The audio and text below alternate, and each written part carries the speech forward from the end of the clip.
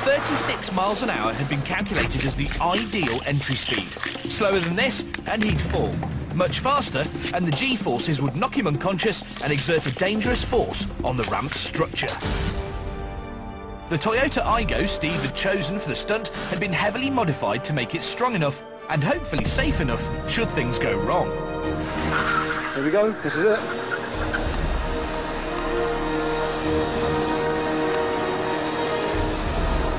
This is it. Whoa, we're going in too fast.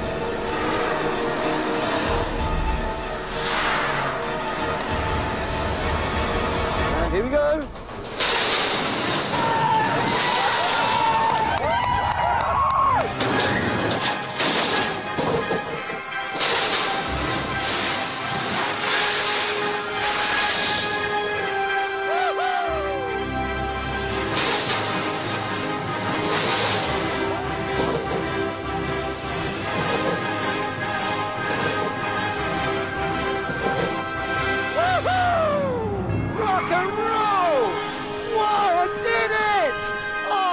Fantastic!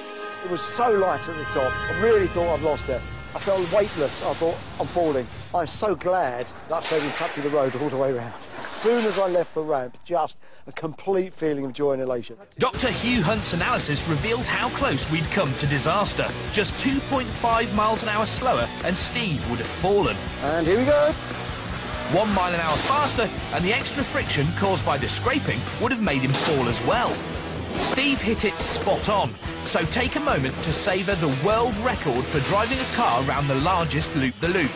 Chances are you'll never see it executed so perfectly ever again.